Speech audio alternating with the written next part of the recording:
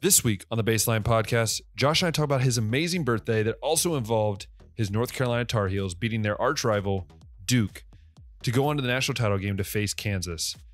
We talk about the ins and outs of the game. We talk about the key players. We talk about predictions for the national title game. And then we move on to baseball because it is baseball week this week because opening day is right around the corner. We talk about our preseason award favorites as well as who we think will win the World Series. All that and so much more coming up on the Baseline Podcast. Hey, everyone. Welcome back to another episode of the Baseline Podcast. I'm Ben. There's Josh. And we are here to talk about some sports.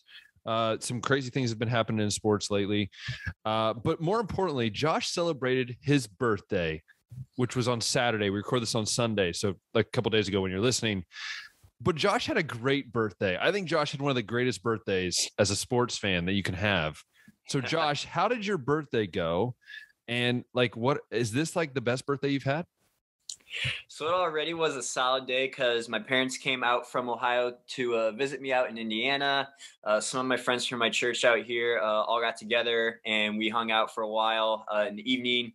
And we're watching the March Madness basketball games, which were the Final Four was happening on my birthday. And to my surprise, but also delight, my North Carolina Tar Heels defeated Duke and are going to the national championship game, Ben. I did not see this coming. You saw me last week. I picked Duke to win that game and to continue to go on and win it all in Coach K's last season. But I'll tell you one thing. This, if anything, proves that the tournaments aren't rigged now because you wouldn't take Coach K, the alleged greatest coach of all time, and make him lose his last two games to Carolina, one of them being his last home game, but the other being his last tournament game. He can't go out like that if it's rigged. So This was all Carolina talent, man, and we are going to continue this momentum, and we are going to take it to Kansas. Hey, all I know is that I called it last week when you both looked at me like I was the weirdest guy on earth, and I said, it just didn't seem like calling this a possibility. Yeah, but I called it. And Jamie, just poor choice of words on an Instagram story. That's all I'm going to say. Jamie, you cut the gun a little early there before you really could. She did wish me a happy birthday with an Instagram story, but also wished the biggest of UNC losses for me. And I messaged her on that. I was like, I'm going to throw this on my story after we win. And she like sent a bunch of laughing, crying emojis. And then the Tar Heels won, and I had to do it. It's like I just kind of was saying as a joke because I've been trash talking Duke all week. Duke fans that I know, and then just throwing stuff on my Instagram stories about like goofy things that Duke fans do and stuff like that. But I mean, what a game, Ben. Have you gotten to watch it? It was probably happening at 2 a.m. your time. Dude, it was late. I woke up and watched some of the highlights this morning. I watched most of the game. So like the cool thing is March Madness has been doing on YouTube. They basically take all the game and they shrink it down really, really short so I could watch it. Right. Because I was good. Like I asked at church this morning, like literally like first thing I walk in and the guy was one of our good friends at church was like, hey, I'm surprised you're here. Didn't you watch the games yesterday? I'm like, I mean, like, if it was Ohio State, yeah, I think it was like one of those things where one, I just had a long week, but then two, I did check it, and I'll be honest, that game will go down as probably one of the most, I think, in my time, like just watching it, like one of those games that I'll remember for a really long time, partly because of Coach K's, last game. Mm-hmm. We'll touch on that in a second. There's a lot riding on that game, but I think but I think even too on that, not just there was a lot riding on it. I think it was the fact that it almost felt like everyone was like, oh, it has to be a Coach K victory. And I think that's what made it so interesting because you had a North Carolina team was like, hey, wait, hold up. Like, it's like one of those things where it's like an underdog, but they felt like more of an underdog. It's like, okay, we beat them once at home. Why can't we do it again in a Final Four? Right. So that's what made it really cool. And then I did watch. I caught some of the highlights of the Kansas game, but honestly, that game was just a blowout. So I really just was like, after a while. But yes, it would have been really early in the morning. And so I'm debating on how the national title game is going to go because I have to teach the next day. But my dad told me, and I actually thought about this because it's so late that actually when I wake up in the morning, I'll catch the ending of the game because that's how early I get up. So I'm actually going to be like crossing paths with the game, which will be kind of funny. But yeah. So yeah, that's my thoughts. I again, I think it's one of the greatest games that Probably that It it's probably was. gonna go down as one of the greatest rivalry. Like with as That hyped season. as the game was, my biggest fear was as a fan of either side would have been the game not living up to the hype, like it being a blowout one way or another, or the game goes to the ref's hands or something like that, and then it just ends up not being the greatest college basketball rivalry game that you could imagine. But I like the I think it was Clark Kellogg said it after the game. There wasn't anyone that lost this game tonight. There was just the team that won it, and it was Yeah. Carolina. And it's like, I mean, Duke, played a heck of a game. I mean, they did. I can't remember who it was, but that one guy, I think it was number 15, missed 2 free throws at the end that were kind of important.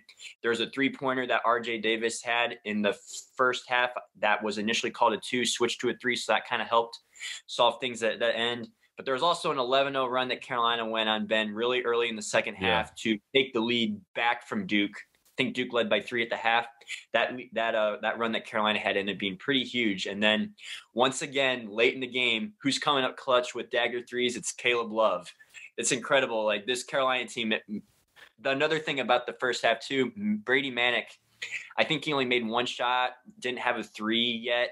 He starts hitting shots in the second half, and I mean, it's just like all hands are on deck now. So it's like, Dude, watch out, man. This Carolina team is dangerous. I said he was the X factor. I said that. I said that last week. We both I was kind of with you, touched man. on It's it. like when he's hitting threes, this team seems to just Which he doesn't go. look like. If you look at him, he's like not a guy you look like he should be hitting threes. He looks like He a guy looks that like should a be guy that should be underneath. chopping pine trees down in the woods. Yes, and should just beating the snot out of people.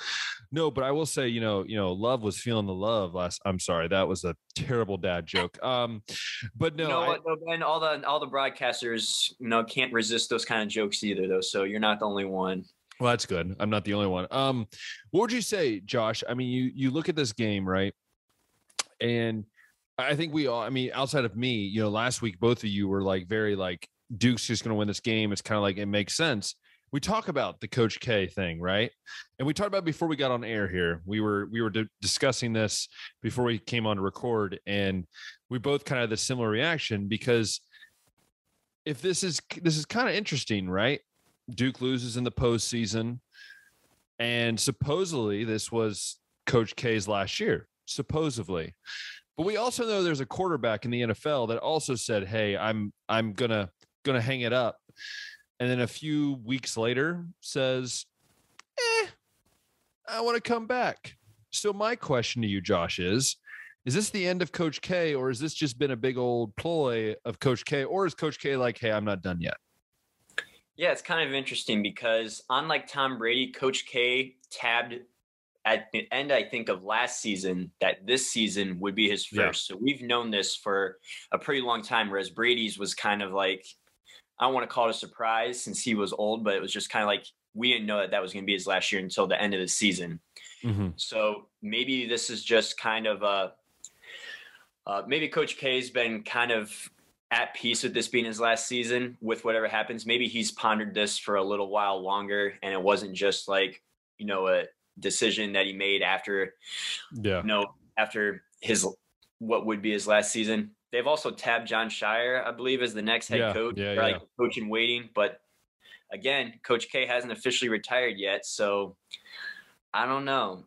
I mean, other people have been saying that maybe this means that he's going to come back again. But I think just since he's kind of already been moving towards this direction of getting out of coaching, that is probably going to be it for him. Well, I think even you look at the way he's had the farewell tour, like how could you look at all those schools and go, hey, thanks for all the gifts. I'm not retiring, but thank you for the gifts. I appreciate it. You're gonna have to do this again next year.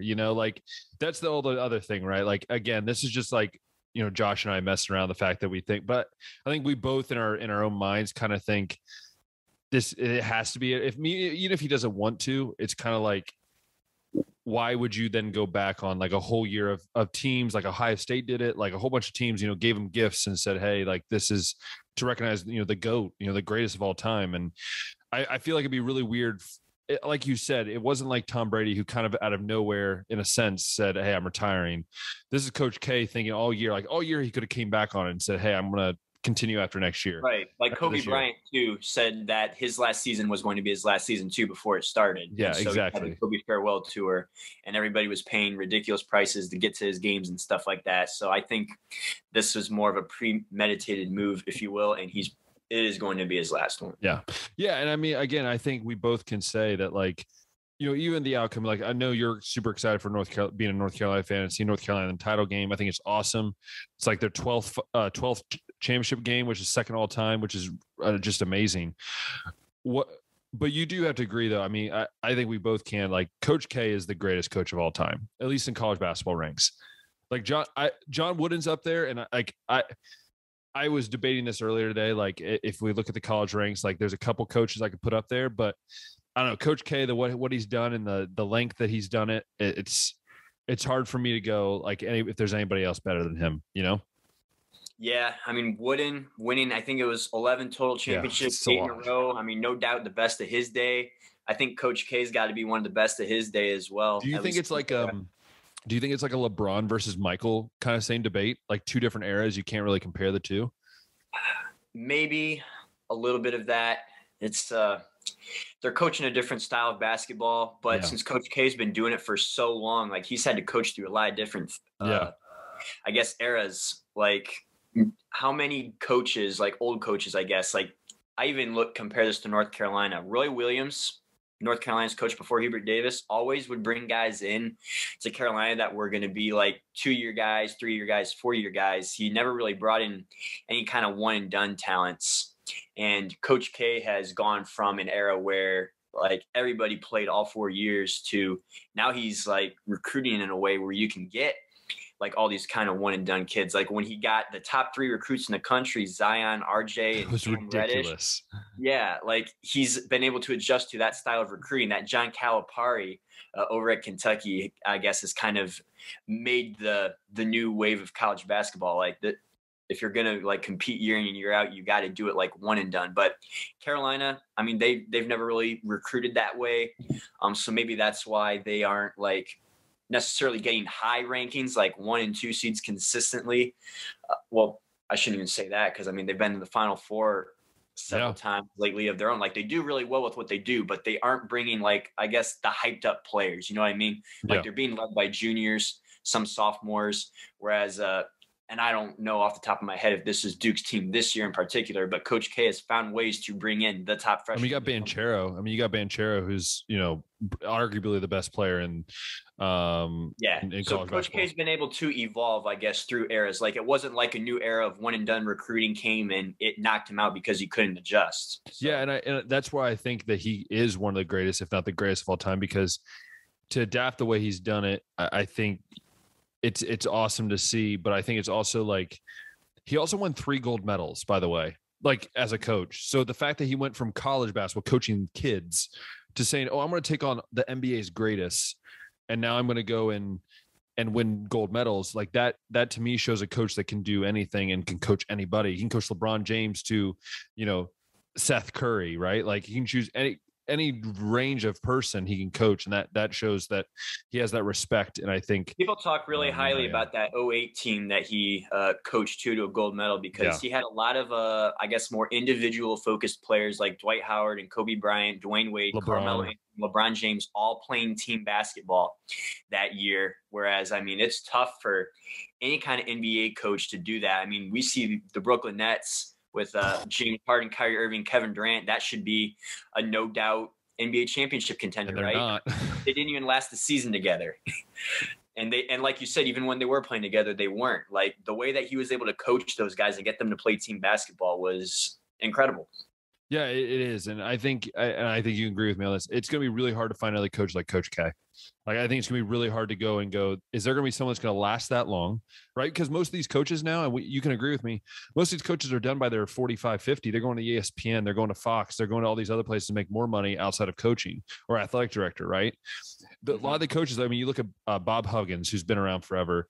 You look at, Roy Williams when he was around. Like, these guys that last a long time, it's because they're willing to adapt. I think some coaches, when things change, they kind of go, hey, I'm going to go make the millions of dollars I can to be in front of the TV. and Dick Vitale and those guys, they do a great job, and all the coaches that join that crew. I'm not saying that's whatever, that's them, but I'm saying the best coaches are the ones that are willing to adapt, not run away from that. I'm not saying everyone's running away, but the fact that people are going for bigger money too, and that sort of thing. What would you say for you as a North Carolina fan? Do you think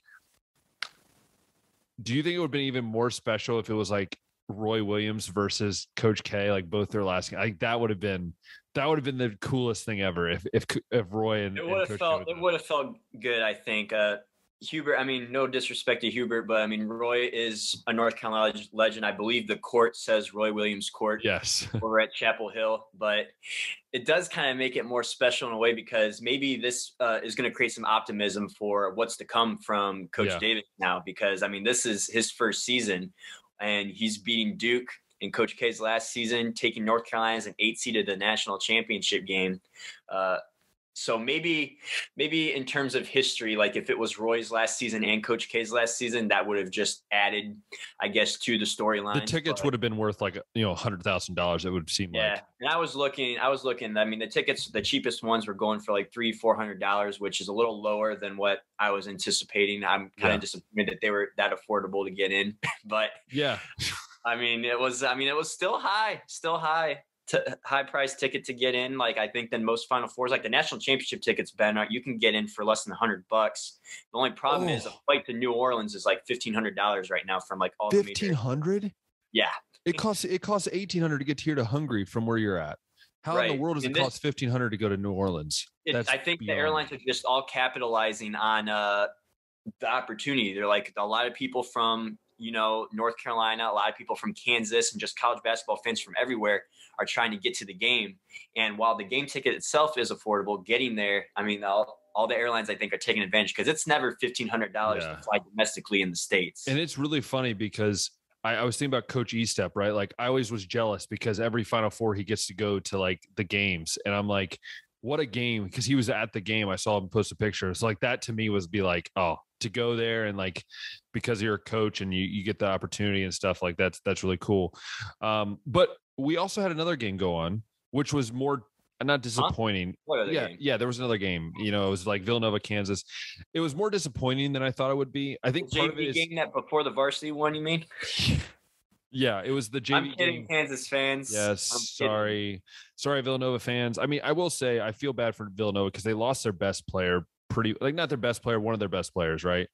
And that team looked nothing like the team that beat Ohio State. They came out flat. I think down 13-2 to start, and I mean that's kind of the story there, because what did Kansas end up winning by? Like 15. They just basically maintained that lead the rest of the game. Nova was never really able. And you know what's funny? If I look back at the beginning of this basketball season, no one talked about Kansas. That's what's so funny. No one talked about them really. They talked about Baylor out of the Big 12. They talked about all these other teams. Kansas, I never heard any of the big, ESPN or anything really talk about Kansas until the NCAA tournament. It was so funny to me. Like, oh, we're just going to count out Kansas because, well, it's not the same old Kansas. And it's like, well, I'm pretty sure same coach, pretty sure, yep, still about the same kind of, team, the way the team operates, right? I don't know what your thoughts are on Kansas as someone who watched that game. Like, I think it will be a very competitive game, just like the Duke North Carolina game is. I'm interested to see what are your thoughts as we preview this game for would be either tonight when you're listening to this, or it's already happened, and our preview right now is going to be either completely right or completely wrong. So we'll see what happens. Yeah, so last night was actually the first time that I've seen Kansas this whole tournament, I want to say, because I've been so laser focused on making sure that the games that I do get to watch are the Carolina ones. So and vacation. And I was on vacation, yes, so I did miss a couple days of, a couple opportunities to be able to watch Kansas in action. But I wonder if some of that lack of hype for Kansas is just because since they are kind of good every year, it's just kind of understood and boring to predict Kansas to win because it's almost like the cliche pick, right? Like, oh, Mhm. you're going to say that the New England Patriots with Tom Brady are going to win the Super Bowl this year. How original, what a hot take that is. And Baylor, I mean, they were the national champion last year, Yep. right? So popular pick to repeat. Texas had a new coach, Chris Beard, I believe this year. So Yep.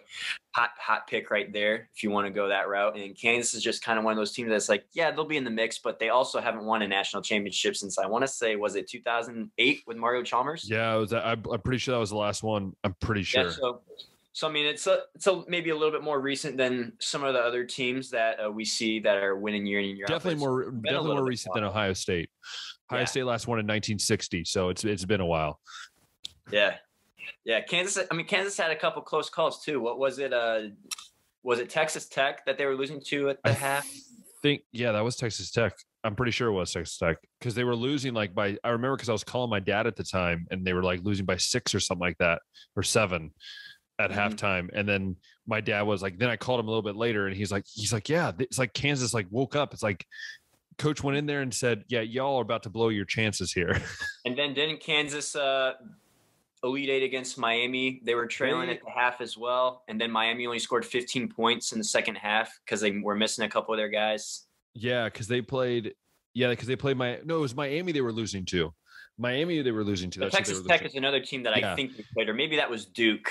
Gosh, I got to check that, Ben. I can't be telling lies on this show. I know. Well, I do know they were losing to Miami, though. They were losing to them by Miami, they definitely did play. Yeah, Miami 7 or 8. I think it was. Miami was playing so good. Which I would have been cool to see too. I would have loved to see a Miami North Carolina final. Wouldn't that have been entertaining? Yeah.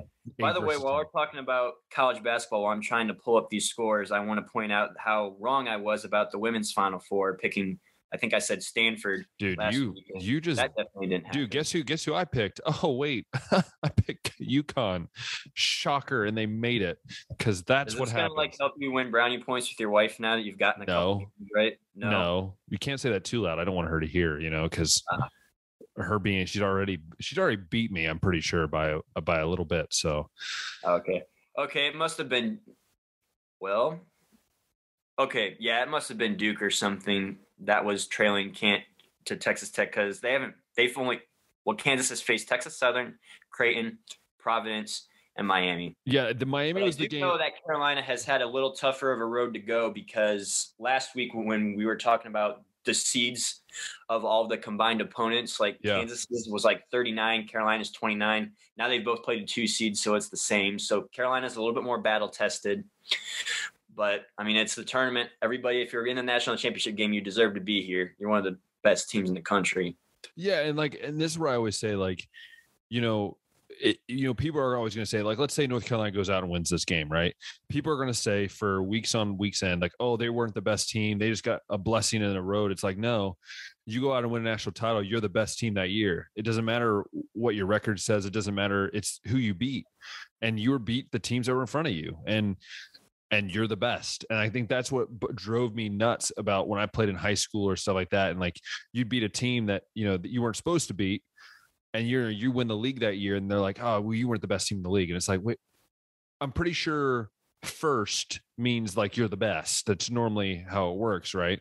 But again, we are in the 21st century. First is the worst. Second is the best. Yeah, sorry. We're in the 21st century, Josh. We got to be careful. We're not first doesn't mean you're the best anymore. We're all volunteer winners. But I'm not going to get political on this. This is not my political channel.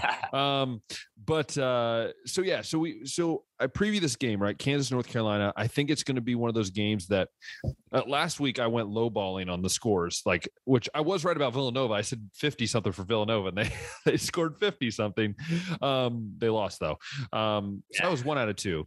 So Jamie was 0 out of 2. You were 0 out of 2. I switched my pick. I had initially had Kansas in my bracket, and I was like, but you know what? I think Nova is kind of riding on some momentum here, and I'm going to switch my pick to Nova. Man, we got you gullible. That's what we did. Yeah, we got you gullible. You convinced me. I was 1 for 2, so I won out of last week. I just want to let Jamie know. Jamie, just like West Liberty. We beat you. Sorry. I'm sorry. Mechanicsburg beat West Liberty more times than not, so I should probably shut up at this point. But anyways, we're back to the real stuff. I think this game is going to be interesting, right? I think Kansas is a team that I showed last night that when they put their whole team together and when they, it did help that Villanova had a rough start, but I think North Carolina, to be honest, I look at this game and go, this is another game where North Carolina is going to walk in and feel like they're not the best, right? Like that's what this game seems like. And I think this is the time where North Carolina needs to say, Hubert needs to go in there and go, hey, you remember when we kept saying that everyone thought we were underdogs? Yeah, this is another game where we're an underdog. But yeah, I think it's gonna be a great game. I think Kansas has always coached well. I think all the way through, they always have been. So what are your thoughts? I mean, I'm kind of like, I'm still trying to figure out how I really feel about the game, but what about you? Yeah, I think Carolina's kind of been thriving off of the underdog mentality because it's really brought us into a situation where we aren't facing any pressure. There wasn't pressure to beat number 1 Baylor, right? Mm-hmm. Like as the underdog. There wasn't pressure to, I mean, this is an underdog, but St. Peter's, like just beat the 15th. Like there wasn't much pressure there.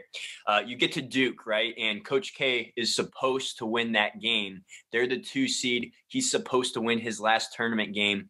So really in that game, all the pressure I felt like was on Duke. And in this game again, against Kansas, we are the lower seed once again.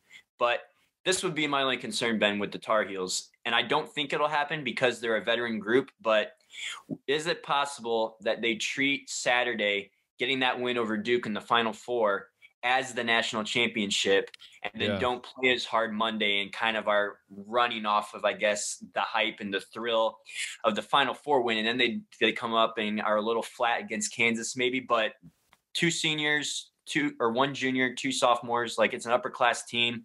It's a disciplined team that's been beating teams that they aren't supposed to be really at this point. So I don't think that'll be a problem, but I guess as a Tar Heel fan, that's my only concern going in here is that they're riding off of, I guess, the thrill of defeating Duke and then they don't show up maybe and play their best. And that almost reminds me of the Ohio State Final Four run when they made the national title in 2007. It really does, because I think as Ohio State fans, this is our first national title game since 1960, right? Like it was the first time we've been in the Final Four. It was the first time since like, I don't even remember when was the last time we were in the Final Four before that year. Right. And Thad Matta got there, which by the way, Thad Matta has got another coaching job now, just with Butler. So just so everyone knows, like anybody cares. But anyways, the reason why I'm relating that to the North Carolina thing is because I think Ohio State was in the same boat, like as fans, especially. Like, yeah, we national title, sweet, we're going to win this. And as Ohio State fans, we're always looking forward to that. But I think in some cases we were like, wow, we finally made it back to the big stage. We beat a team that, like, Ohio State was very talented, but like they were like, oh, it's a football school. That's what they were hearing this whole time. They're a football school. So yeah, I that's what it kind of reminds me of. Or even like in high school, like I always think of high school, like when you beat a team that you weren't supposed to beat, and that becomes like your game, and then the next game, you get blown out, or the next game you're like, don't get anything because you've hyped yourself up so much for that game, and they end up losing because like Ohio State ended up getting destroyed by Florida, which in both football and basketball, which was humiliating as a Ohio State fan. In the same year, it was awful. But yeah, so that's my thoughts, I think, on it. I think if you're Kansas, though, too, I think you also have to be looking at North Carolina as like they're not an 8 seed. I think that's very hard with players. That's been pretty proven. Like I thought 8 seed was low for Carolina. I thought they deserved like maybe a 6, but they're playing way better than an 8. Yeah, and I've always believed, you look at their record, I'm like, I don't know how they're an 8 when you have Michigan sitting there at an 11. 8 and 11 is not too far off, and you have Michigan who had lost 13, 14 games. They lost 15 games, and they had an 11 seed. Yeah, that's where it's a little. It really shouldn't have been turned to begin with, as we've talked about. Yes, multiple times. Yeah, and I want to say too that we've even seen. I think Kansas one year had a 2 seed when they had 9 losses as well, like Carolina. Yeah, so that's the nuts part, right? And I think it was just the inconsistent play of Carolina throughout the regular season, and then kind of the disappointing finish in the ACC tournament. That maybe there's some recency bias, and the people that voted on the polls were like, "Yeah, these guys." Well, because you look at the ACC. You look at the ACC, right? And they were like, everyone said the Big Ten was going to have possibly 2 teams in the Final Four, and the Big Ten didn't have anybody. The Big Ten had the most teams. They had 9 teams getting selected. And it was like the Big Ten just decided to drop a big old poop shell right there. And there's just like, why? But so, yeah, I think Kansas, that's the thing they got to watch out for, right? Is going into this game and being very, very nearsighted and getting caught up in that. But so obviously it's going to be a big game. You're going to be watching it. I will watch the ending when I wake up at 4:45, 5 o'clock in the morning. But it's going to be a great game. What is our predictions here on the Baseline Podcast? We love to give predictions that are normally 100% wrong. But we like to give our predictions. So I'm going to let the guy who has the most in stake here in this game, I think I can say that. I'm going to let you go with this. What's going to happen? Ben, I am not going to pick against the Tar Heels anymore the rest of this tournament. You're listening to me. Wow.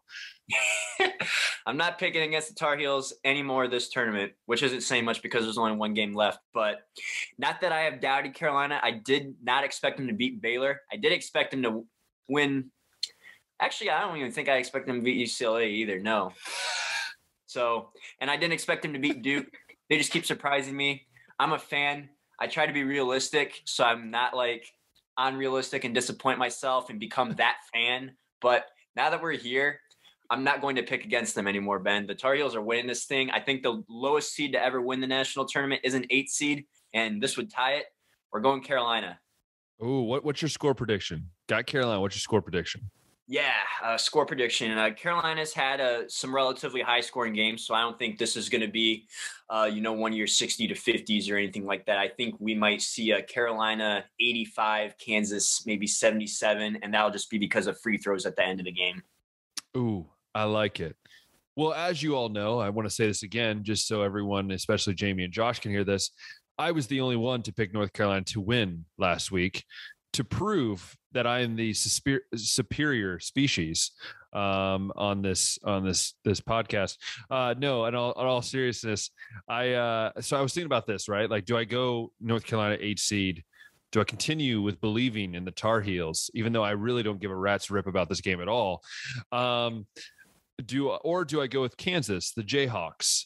I still haven't figured out what a Jayhawk is in how many years of watching Kansas. They have the coolest chant though in an arena.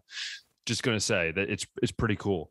So where do I go? Right. So I was thinking and I was like, I'm going to stick with the Tar Heels. There's the two weirdest mascots in sports, the Jayhawk and the Tar Heel. But you know what? I got to go North Carolina. There's just something about me that loves an underdog story. I rooted for Butler when they made that run back in 2011. I rooted for St. Peter's all the way up through. There's just something about an 8 seed going in against a 1 seed. And even though it is two blue bloods of the sport, to just see an 8 seed win would be really cool. But also I think North Carolina has the talent to do it.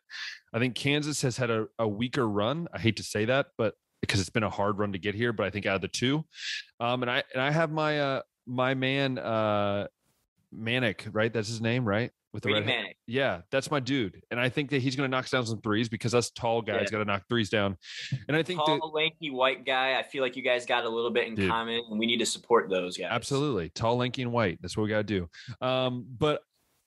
So I think it's going to be North Carolina. I think it's going to be, I keep going low scores. I'm not going to go low score here. I think I'm going to go 79, 78, game-winning shot by Brady Manic to win the game.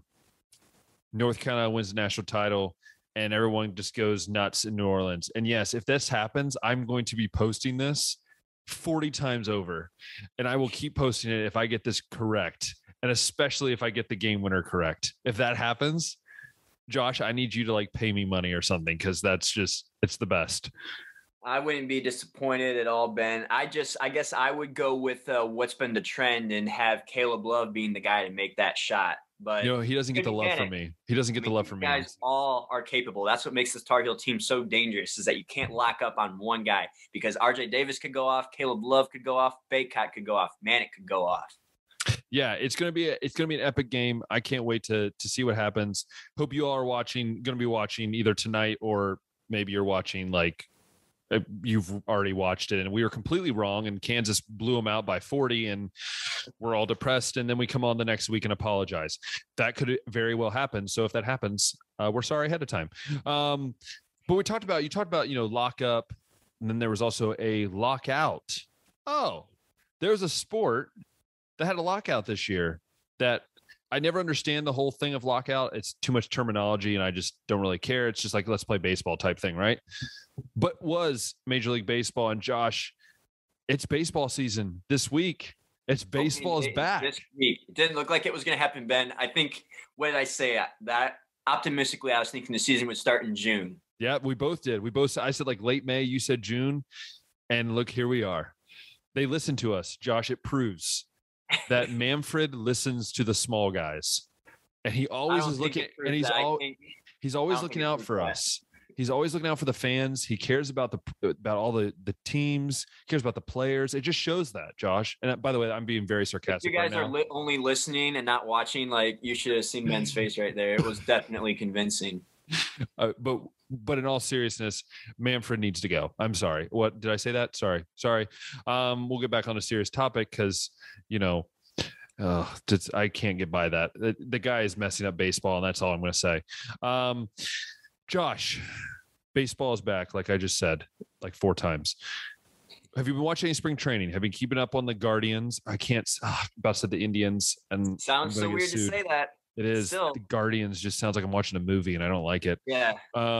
So you have Not the Guardians. Really with them in particular, but I've been enjoying watching, I guess, the highlights that the MLB throws on its Instagram and stuff like that. So I've gotten a little bit of looks at everybody. I couldn't tell you who's really winning the divisions and stuff because honestly, that doesn't even matter in spring anyway because they play like 50 or 60 different guys from all the levels. And the starters aren't really playing. Maybe they're coming in for like 1 or 2 at bats. So, but we have a big news. But a big news out of spring training. Albert Pujols, his last year is going to be this year, reuniting with the Cardinals, which I think is going to be I hate it because he's killed the Reds his whole career, which means literally for a third of the year I have to watch him go to Great American Ballpark and hit bombers. He's only going to be playing, I guess, like against lefties as a DH. So really, he's only going to be playing. Right. He's probably only going to play like 30 to 50 games this year, which I can see him doing. I mean, he is kind of beat up. I mean, the dude can barely run. Like I have MLB The Show, and his speed is 1 on the game, which I think is just so funny to me. Like literally running with him is like it's like a tank that's rolling. So I'm we have. I'm a big fan of the move, Ben. I'm a big fan of the move. I like it when guys can, I guess, go out the right way with maybe where it started with Pujols starting with the Cardinals. But I think also too with the Pujols thing is like Adam Wainwright's probably in his last year and Yadier Molina to have all those 3 guys finish their career. And I'll be honest, I love Albert Pujols. Like his faith is so strong and he's just such an amazing guy. Like if you hear his story and like what he does in his home country, Dominican Republic, just a really cool guy. Like that makes you love. That's what I love about baseball. Like hearing these stories of these guys. It's really cool. Is this a reason to like the universal DH, Ben? Did this make this possible? I'll be honest. It makes me like it a little bit more, but I'll still be honest with you. It's just weird for me. Like as a guy that grew up watching the National League, like I loved seeing a pitcher that was hitting 0-14 come up and hit a dinger. And then the other pitchers ticked off, or seeing Colon, right? That, fatty Colon, Bartolo Colon, who, just looks like he doesn't care, swings the bat, hits a home run, and it's a big thing. Like that's fun for me. Now you're never going to have a pitcher unless they're an amazing hitter. They're not going to hit anymore. And it's just, I get it. I believe this is all from Ohtani. I really do believe this is part of the reason why this is happening. Cause the guy that's pitching, every 5 days and then going hitting every, 4 days a week. I mean, Ohtani is going to have 40 home runs because the dude's a freak, but come on. We need the Bronson Arroyos of the world to go out there and swing a bat and strike out every time. Like that's fun for me to watch. But yeah, that's besides the point. So Josh, what are your thoughts for the Guardians this year? And I'll give my thoughts on the Reds, and then we'll kind of get our thoughts on some of the award races here. Yeah, I'm going to refer to them as Cleveland right now because I still hate that name. But this is how I kind of see it shaping up, Ben. I think the White Sox are like a legit bona fide World Series contender. So I'm just going to give them division right off the bat. Wow. Yeah. I'm really high on the White Sox, and unfortunately, as a Cleveland fan, it's not very exciting because I hate the White Sox. So I kind of see the White Sox finishing first, Minnesota and Detroit duking it out for second and third, and then that leaves Cleveland and Kansas City fighting to not be in fifth. I think this is also Cleveland, and I've alluded to this in the past, has slowly been trading away some of its Yep. key franchise guys, like Francisco Lindor was the most recent one. And I wouldn't be surprised this year if they send a couple more other guys. Maybe they send Biebs off to another team. Maybe finally they part ways with Jose Ramirez, which would suck because, as you can see behind me, he's one of my favorite players. So that's kind of how I see it. Maybe by the time June rolls around, if this team is currently in last place, maybe they just decide that this is when we fully embrace the rebuild and quit flirting with trying to finish like 81 and 81 or like around 500 and just totally commit to being a 60 and 102 team and just finish about with 60 wins the next 5 years and then accumulate enough draft picks and prospects to be able to run it back for a World Series run again later down the road. But that's kind of how I see Cleveland's season going. How do you see Cincinnati? Because it seems like you guys are already ahead of Cleveland in terms of rebuilding. Dude, don't even. I hate our owner. Like I have said this. My dad has said this too. My dad said this for like 3 or 4 years now. Castellini is a guy that's just like he's pretty sure he's the poorest owner, which is not saying, I mean, they're all rich, but like in the sense of like he doesn't have a lot of money. So most of what he makes is through the like club, like the club itself. So, and it's so weird to me because like Cincinnati, you've been to Cincinnati. Cincinnati is a baseball town. You know, you can say that's the Bengals, you can say it's whatever. Like it's a baseball town. It's the oldest franchise in baseball. It's been around since the late 1800s. Like this is an old team.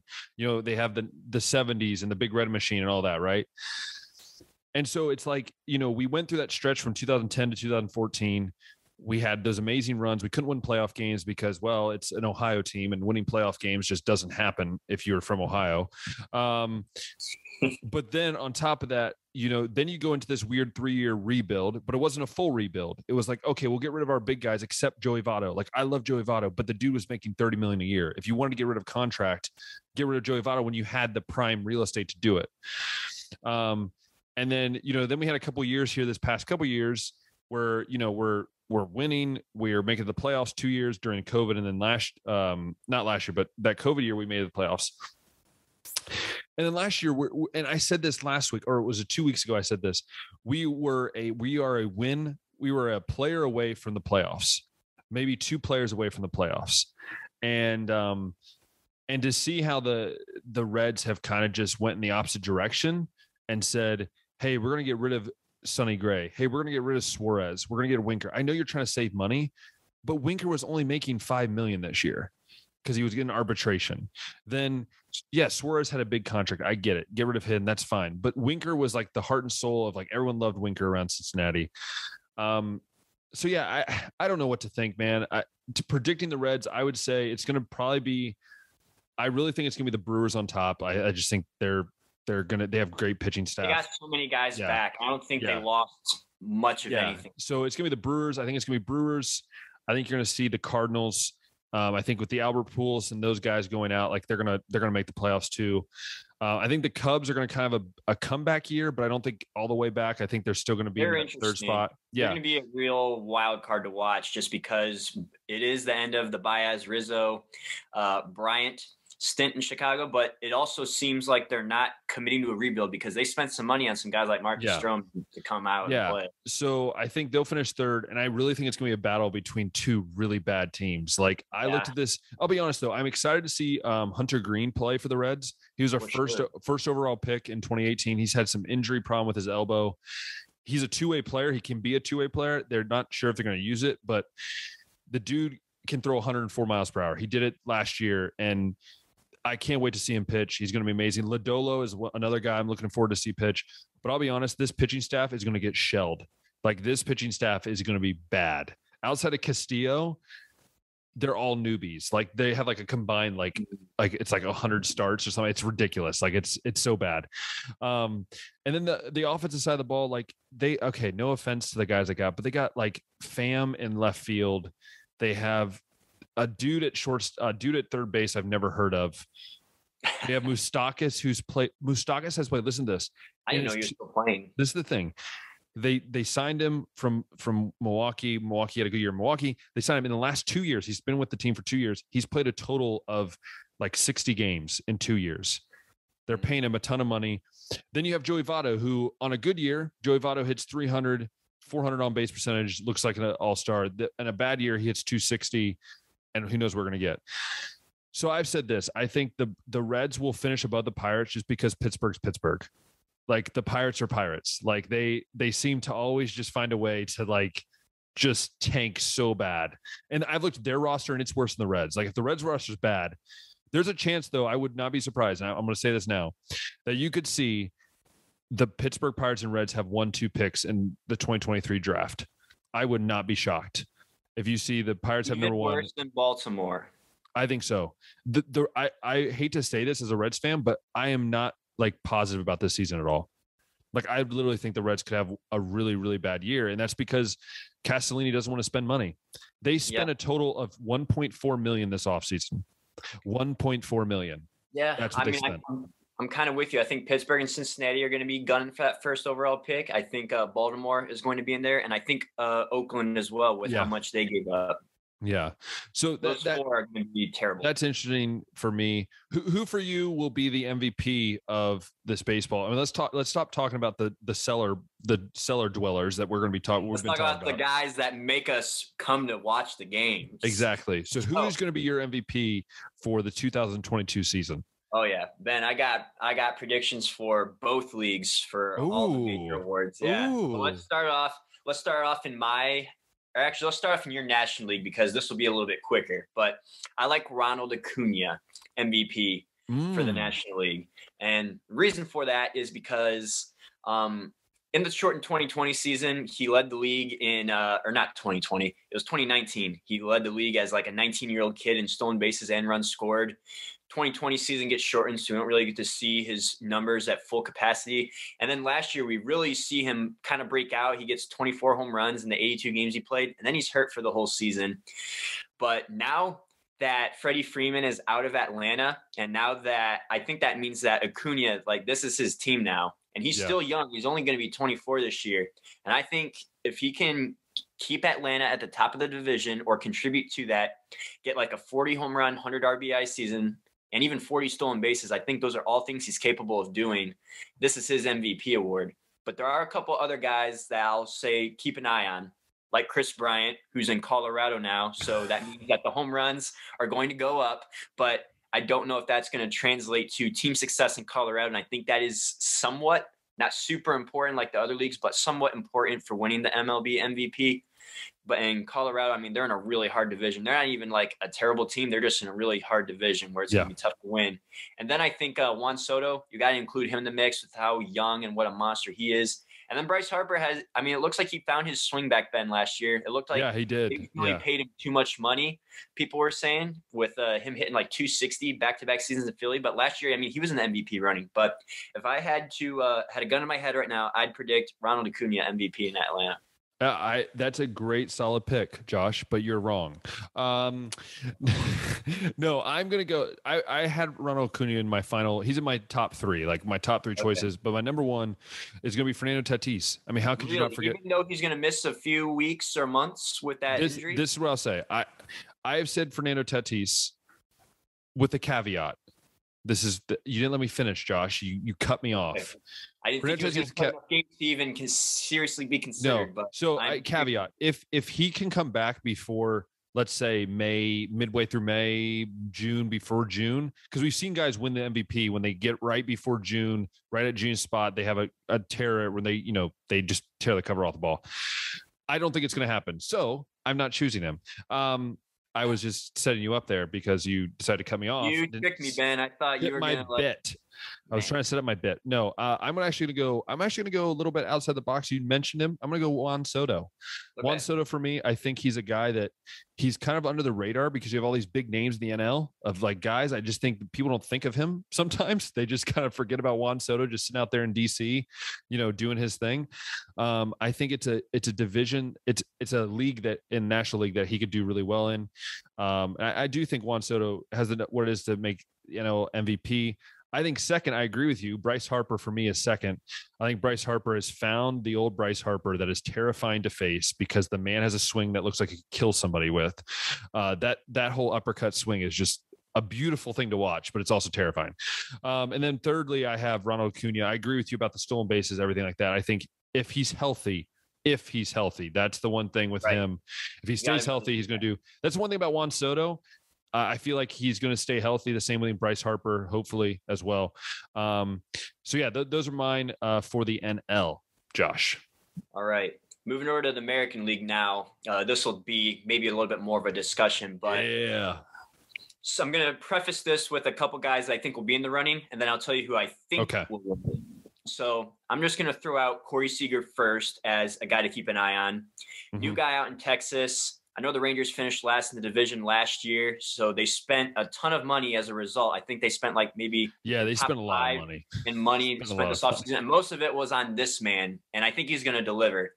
Most of the guys at Texas, I was looking through, whenever they make a big splash in free agency with a big bat, like say an Adrian Beltre or a Josh Hamilton and Alex Rodriguez, it usually turns out pretty well for them. So I don't know if it's just a hitter-friendly park or if it's just warm weather year-round helps the guys out. But I think Corey Seager is going to continue that trend.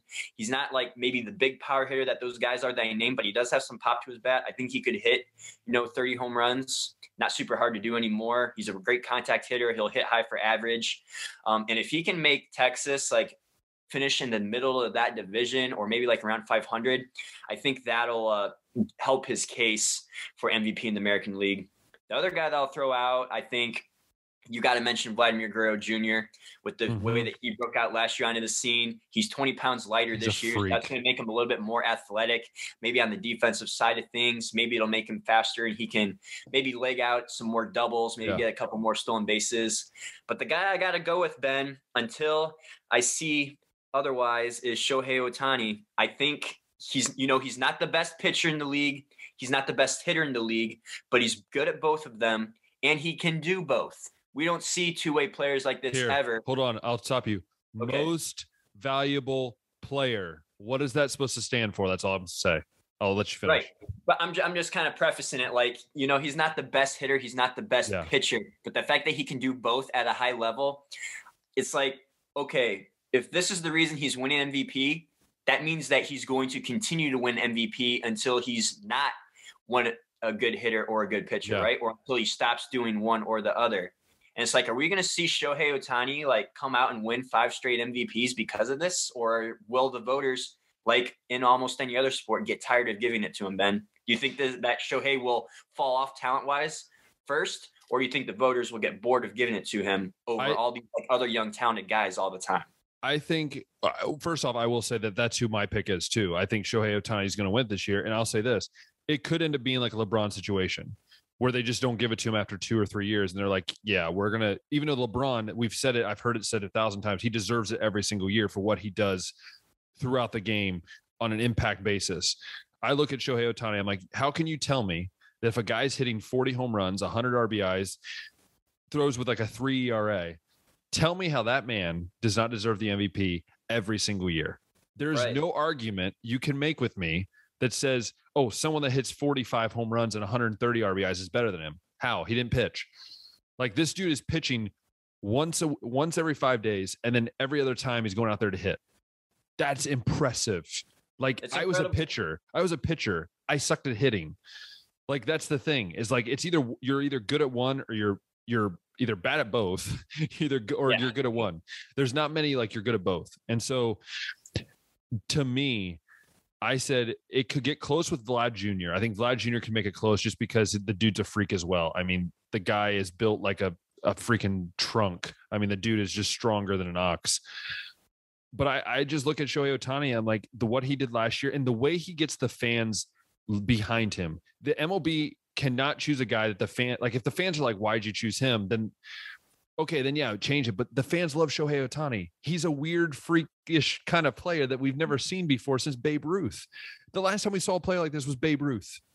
We're literally witnessing a 21st century version of Babe Ruth, and he's Japanese. Like it's that's what's so cool. So yeah, that's what I would say for my MVP is Shohei Ohtani. Just to kind of wrap that up, I think the annoying thing, if you're like a fan of another player, like if you're a Blue Jays fan, you want to see Vlad win MVP. It's like, well, Shohei, if he was just a hitter, I don't think he'd be winning MVP. And if he was just a pitcher, I don't think he'd be winning Cy Youngs. Yeah. But it's just the fact that he can do both at the high level that he does it combined is just, it's really tough to argue against. Yeah, it's like most valuable player. That's what I was always told as a kid, right? Growing up, what's most valuable to your team, and the guy that can do both is most valuable player.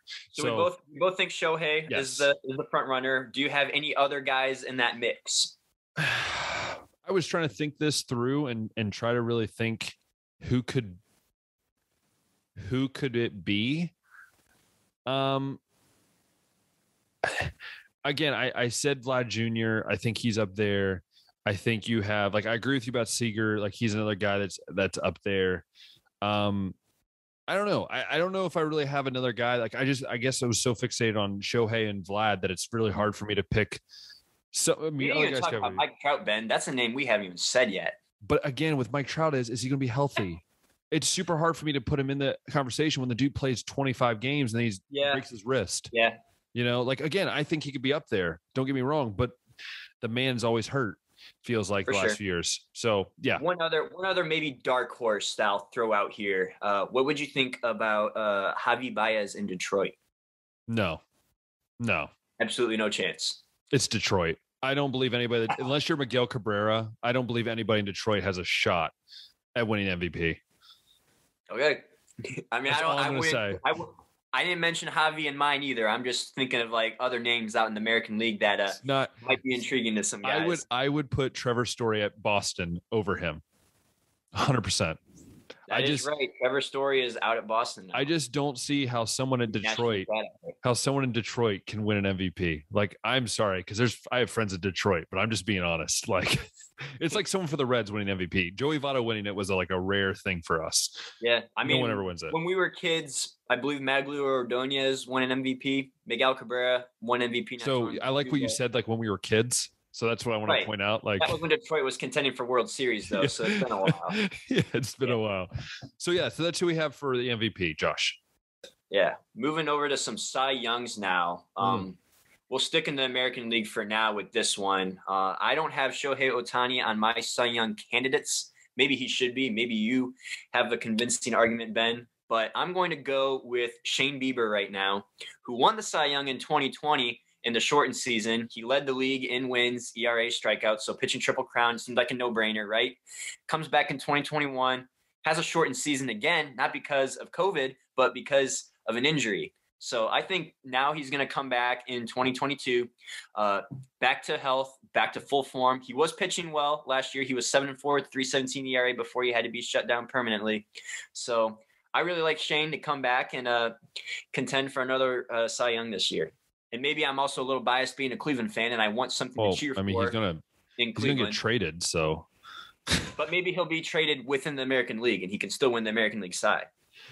So you have Bieber. So that's you think is going to win the Cy Young, and then who are some Cy Young out in the American League? Yes. So who are some of your other candidates in there? Yeah. Let's think about that right now, because honestly, Bieber was the first one that came to my mind, and I was like, yeah, that makes sense. I'll throw one out. I'll throw one out there. I'll throw one out there to you. Let's hear it. So I'll give you a little bit of hint on what mine is. All right. So mine for me is I do have Ohtani in my top, like, look out for, like, dark horses. I think if Ohtani has a really, like, just, if he goes, let's say if Ohtani goes 13-4 and has an ERA of like 2.80, right? And then he also is hitting like crazy too. There's a chance he could win MVP and Cy Young. I wouldn't put it past it, but again, I just don't think Ohtani I don't think there's enough focus in there to really do have that opportunity. But my guy that I was going to suggest that I think is going to win the Cy Young, and this is just me, is Garrett Cole from the New York Yankees, an old Pittsburgh Pirate legend that, got out of that, crap hole and moved on up to, New York. So Garrett Cole is my choice for AL Cy Young. Again, I do have Bieber up there as well. Another guy is Ray from Toronto. Robbie Ray is another guy that I have. So those are like my top 4 guys. So I have Garrett Cole winning the AL Cy Young in the AL. And then just some of the other guys that I guess were some of the stat leaders last year to keep an eye on again. Lance McCullers. That's another one, yeah. I believe Tyler Glasnow. We don't talk about Houston though. No one should win anything in Houston. We don't think they deserve anything. No, I am with you. And then I guess Tyler Glasnow too is another one from. I think he's still in Tampa Bay. Yeah, Tampa Bay. Yeah. Right. Yeah, that'd be another one that I'd say to keep an eye on. But I'll flip it over to the National League now with my Cy Young. This was a lot more difficult for me to pick then because I feel like all of the I would agree with you on that one. Right now are National League, but I'm going to go with Walker Buehler. Ooh, now that okay. I mean, I think he's more of the clear-cut ace on Los Angeles' staff, with Scherzer being gone, with Kershaw being a little bit older. And Buehler was 3rd in the league last year in ERA and wins.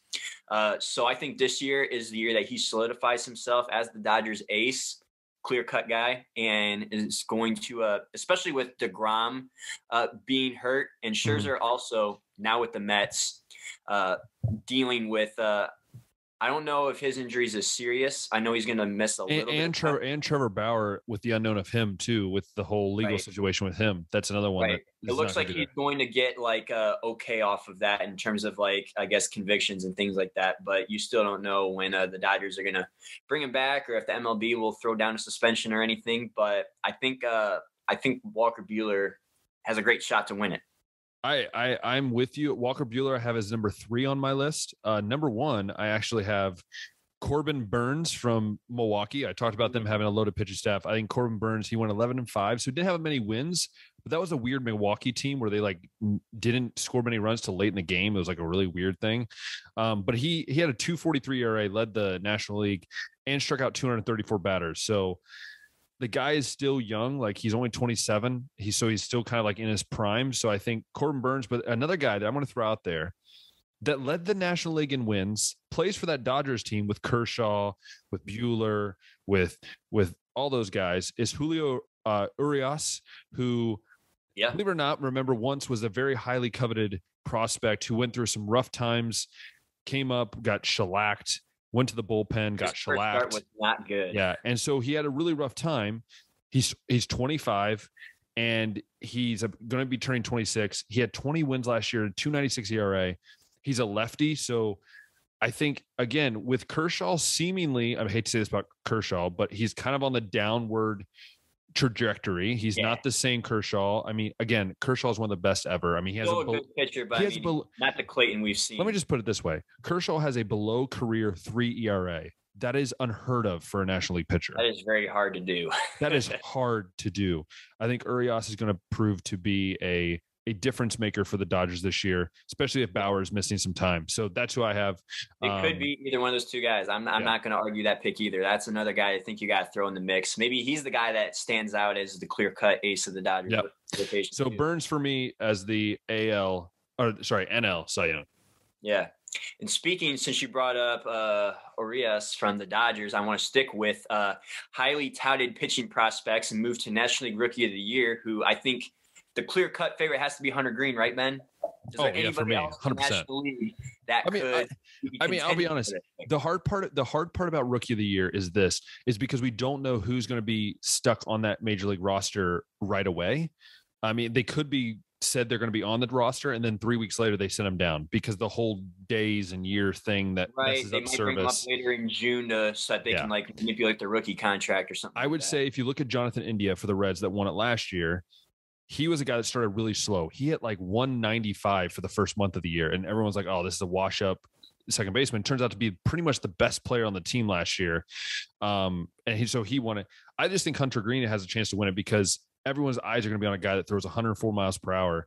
And to be honest, he could be the number 3 or number 2 guy by the end of the year on this team. If they trade away Castillo and they trade away some of these guys, he could be the true foundation to the Reds for the future. So I'm just going to say, because I'm biased and you said about North Carolina, I'm going to say about the Reds. It's going to be Hunter Green. Yeah, I'm with you. I think a lot of these guys that end up getting like super highly touted, like as pitching prospects, like think about guys like Steven Strasburg or even Urias or even Aroldis Chapman a while back when he was coming up. We knew how hard he could throw. Like maybe they don't pan out necessarily that rookie season, but it seems like they are destined to have great careers. There's not too many guys that get hyped up as pitchers like this that flop. Yeah. So I like Hunter Green though as rookie of the year. Out in the American League, what seemed like a slam dunk last year, Randy Arozarena ended up winning it. Like that's kind of how I feel about Hunter Green. Yeah. But not National League, American League, I'm going to go with Spencer Torkelson, who is going to be first base. We're on fire today, Josh. We're on fire today because that's what I was going to say too.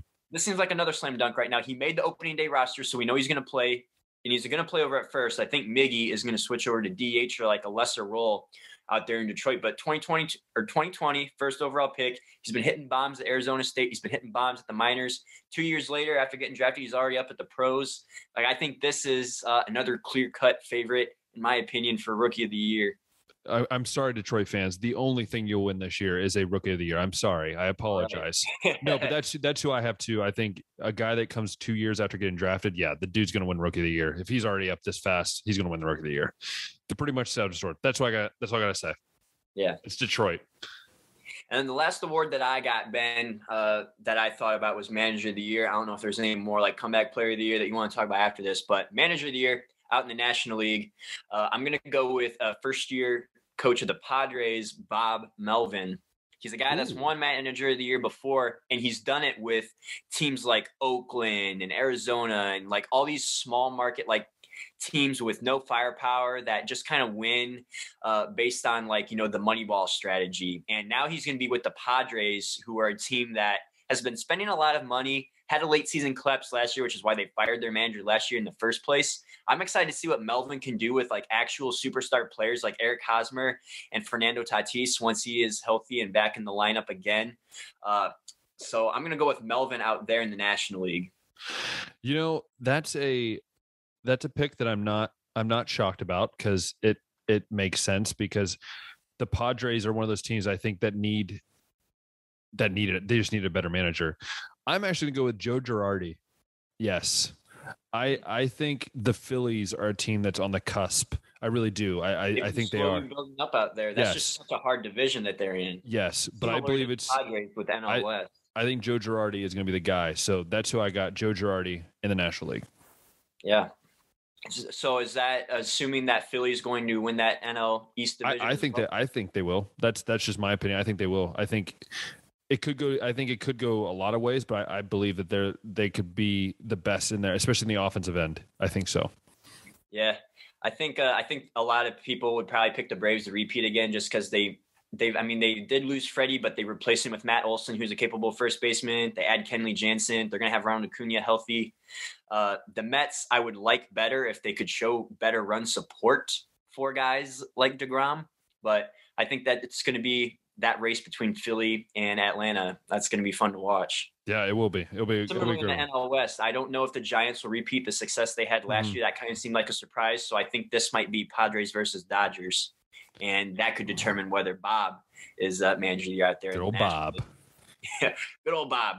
But American League manager of the year, I already told you how highly I think of the White Sox this year, and I'm going to go with Tony La Russa as manager of the year out in the American League. He's kind of been a part of this come up that the White Sox have been having lately, and I think this might be that season that they put it all together. And the other thing that I like about La Russa, I could be wrong about this. Hopefully I don't get cooked in the comments for a terrible take, but when you see managers like Dave Roberts who run everything based on analytics when they have the biggest payroll and the most superstars, and he screws his team out of winning World Series championships because he decides to do stuff wild, like sit out all his left-handed batters some of them being all-stars just because a lefty's on the mound pitching that night.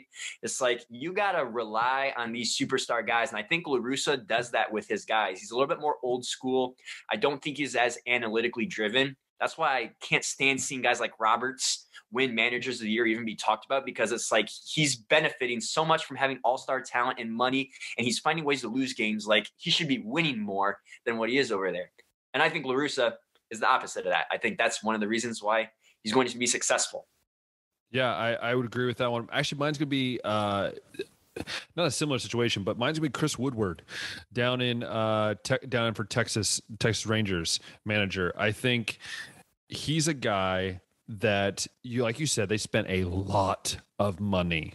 A lot of money, man. This is a make or break. Like I think if he loses, he'll get fired. But if he does a great year, I think this could be like he could be the guy that runs away with the award, because you take a team that was really bad last year to a team that's really good, and you did it doing the right way. So I have Chris Woodward as the manager of the year for the AL.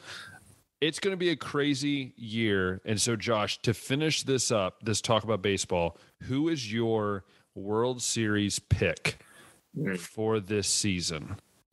That's what we're going to finish on. Before the whole season starts, we got to put that out there. That's a tough one, man. Gosh. I feel like everybody always wants to say the current champion's going to repeat, right? Like Atlanta's probably a popular pick, but it's just so hard to do.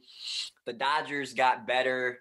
I really like the White Sox, as I've told you. I think that Tampa Bay is going to continue to be good. I think you got to watch out for New York, Yankees. But for now, I'm going to roll with the Dodgers. I just think that the lineup is just filled with too many all-stars, and as long as Dave Roberts doesn't screw up, they can win it. Like a lineup with Mookie Betts and Freddie Freeman and Cody Bellinger and Justin Turner and Max Muncy and Will Smith, and a rotation with Urias and potentially Bauer. They're going to have Buehler. And they're going to have Kershaw. Like, it's going to be very hard to beat that team, Ben. On paper, it's going to be very hard to beat the Dodgers. I also kind of subconsciously think that there's somebody that's going to come out and surprise us. I just haven't done enough homework yet to know who that is. So I'm just going to go with what feels comfortable, but not cliche, by picking the Braves to repeat. And I'm going to go with the Dodgers.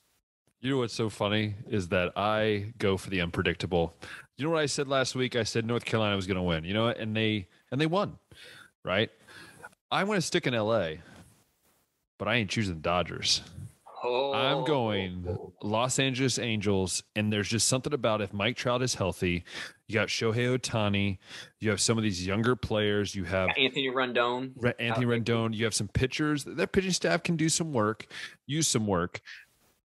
They got my man Michael Lorenzen, a former Red, who I loved and adored as a Red. A lot of pitchers too the last couple of drafts. All I'm going to say is, don't mess with Shohei Ohtani. And this Angels team, who's probably going to be doubted, I haven't said anything about it because I've been waiting for this moment, but I'm thinking LA Angels beat the LA Dodgers in the World Series.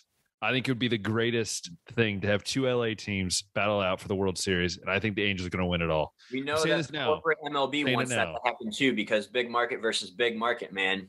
All I'm going to say is, wanted the Rams to win a Super Bowl so bad, they pushed the Rams down everyone's throats once they moved from St. Louis to LA. They got the new rebrand with the jerseys.